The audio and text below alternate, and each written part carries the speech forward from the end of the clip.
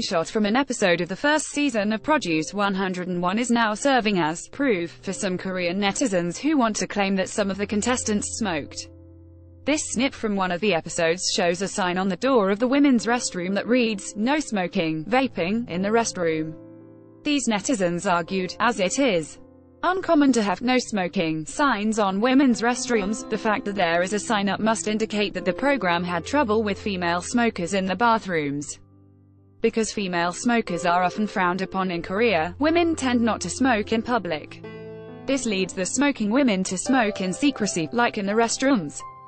Many Korean women consider it embarrassing or shameful if they become exposed as smokers, so it would naturally be a big deal, or a hot issue, for some female K-pop idol trainee to be a smoker, which is why some Koreans initially obsessed over the sign on the restroom door.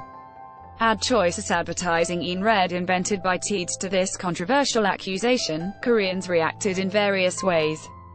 A group of netizens accepted the fact that there are women who smoke, including female idol trainees. Your browser does not support video. There were 100 girls.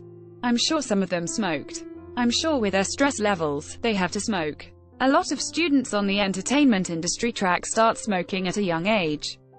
I wouldn't be surprised. Others argued that while such an assumption is not reasonable, whether the trainees smoked or not is frankly none of their businesses. Isn't that the bathroom at the performance center, not the trainees' dorms? Anyone could have smoked. It could have been the staff members. Why does it matter if they smoke or not? As long as they were legal. Most of them were legal in age. Stop shaming women who smoke. Let's leave smoking up to their choices. Some simply stated the "no smoking" sign is actually common on all public restroom doors and walls, regardless of sex, and so the accusation is meaningless. That sign is not all that uncommon. It's on most public restroom doors. Old photos of Produce 48 contestants spark plastic surgery rumors.